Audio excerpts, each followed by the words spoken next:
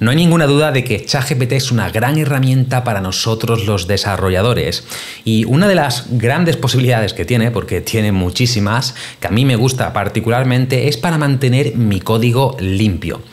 En este vídeo te voy a explicar la técnica que utilizo para mantener mi código limpio mientras estoy desarrollando.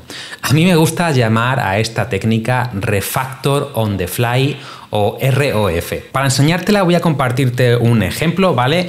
Aquí tengo un proyecto de una página web que, bueno, este proyecto en sí lo que hace es crear páginas web a través de la voz y justo pues acabo de terminar de programarlo, ¿vale? He creado ya todo este proyecto, como veis aquí es un proyecto Next, aquí está todo el código aquí pegado, en fin, es un proyecto que ya he terminado, es una página que crea páginas web a través de la voz, que si queréis os lo voy a enseñar porque seguro que hay alguien en los comentarios que me dice ¿por qué no has enseñado el proyecto?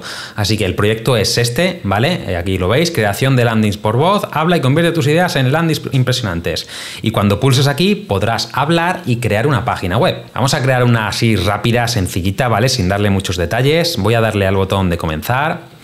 Crea una página web que tenga de titular Aprende, ChatGPT y programación, de subtítulo que tenga con tu profesor preferido Kiko Palomares.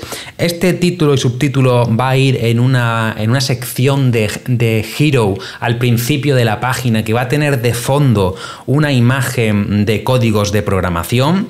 Y debajo de esta sección de Hero va a tener otra sección donde vamos a tener un formulario donde el usuario va a poder dejar su correo electrónico y vamos a tener un botón que diga quiero aprender.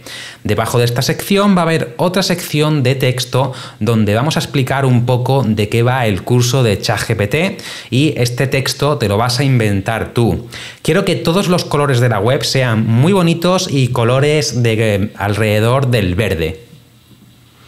Vamos a ver qué hace, a ver si hace algo con todo lo que le he dicho. Mientras más detalles le demos, pues mejor lo hará, ¿no?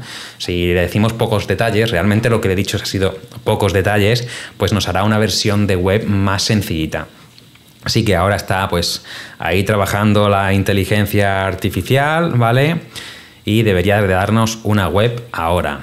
Y ahí está, ya ha terminado de crear la web, aunque bueno, todavía falta la imagen. Fijaos, esto de aquí es un placeholder, ¿vale? Está creando la imagen de fondo de Aprende programación con tu profesor preferido Kiko Palomares. Inscríbete ahora, aquí puedes dejar el correo. Fíjate, ya ha puesto esta imagen de programación. No es muy bonita, pero bueno, es una imagen. Y aquí pues la siguiente sección, ¿no? Como veis, es algo sencillito. Mientras más detalles le des, pues más complicada puede ser la web, ¿no? Y aquí tenemos un botón para descargarnos el HTML y empezar de nuevo. Vale, pues el proyecto es este. Entonces, ¿en qué momento aplicar la técnica de ROF?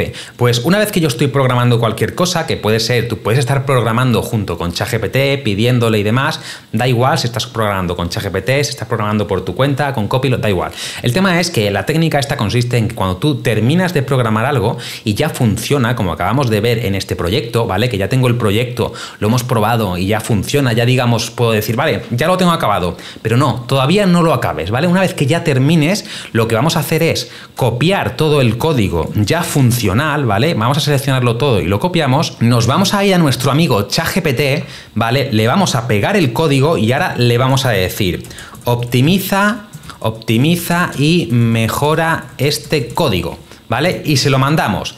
De esta manera, ChatGPT va a analizar todo nuestro código y nos va a sugerir mejoras y optimizaciones. ¿Veis? Aquí ya nos está diciendo en este caso en concreto. Vale, tu código es de React para crear landings, bla, bla, bla. Parece completo y funcional, efectivamente, porque ya he terminado, ¿vale? La clave está en hacerlo cuando hayas terminado. Me dice, separación de preocupaciones, mueve tu lógica de tal a otra página, manejo de errores y estados, optimización de renderizado, uso de TypeScript, estilos, accesibilidad, etcétera. Me dice pues todas las cosas que puedo mejorar y optimizar en mi código, ¿no? Y no solo te dice eso, sino que ahora, a ver si termina de cargar, que como veis es lento. Aquí está, mira, me dice, aquí hay un ejemplo que podrías implementar un hook personalizado para el reconocimiento de voz, ¿vale? Incluso me da el código, ¿vale? Y una vez que ya tenemos pues todo lo que podemos mejorar, ya es ir entrando en conversación con él, porque por supuesto todo no te lo va a dar. Aquí te está dando un ejemplo de una de las cosas de estas, de los puntos. La cosa es ir siguiendo, preguntándole, ¿vale? Pues mira, ahora vamos a optimizar el segundo punto, ahora el tercero, ahora el cuarto y así. Y vas copiando y pegando lo que te va diciendo, te lo vas llevando a tu proyecto de programación y vas sustituyendo, ¿vale? Y después vuelves a probar, a ver si realmente el proyecto sigue funcionando, ¿vale? Y esto es una manera en la que no hace falta esperar a un refactor que va a llegar dentro de 6 meses, un año, o no va a llegar nunca, para tener tu código limpio desde un principio. No nos cuesta nada, una vez que ya terminamos el código, lo tenemos completamente funcional, vamos a ChatGPT, invertimos nada, media hora, una hora como mucho en pasarle el código y en iterar un poquito y copiar y pegar las optimizaciones. De esta manera nos podemos ahorrar en el futuro muchísimo tiempo, porque estamos programando y creando el código y al mismo tiempo estamos ya refactorizándolo a una versión mejor. Por eso me gusta llamarlo refactor on the fly, ROF, ¿vale? Porque estás como refactorizando al mismo tiempo que estamos creando ese código. Por abajo en la descripción y en el primer comentario te voy a dejar un enlace donde te puedes suscribir a mi newsletter, donde te sigo enseñando cosas y enviando contenido exclusivo. Vete por abajo, que es gratis.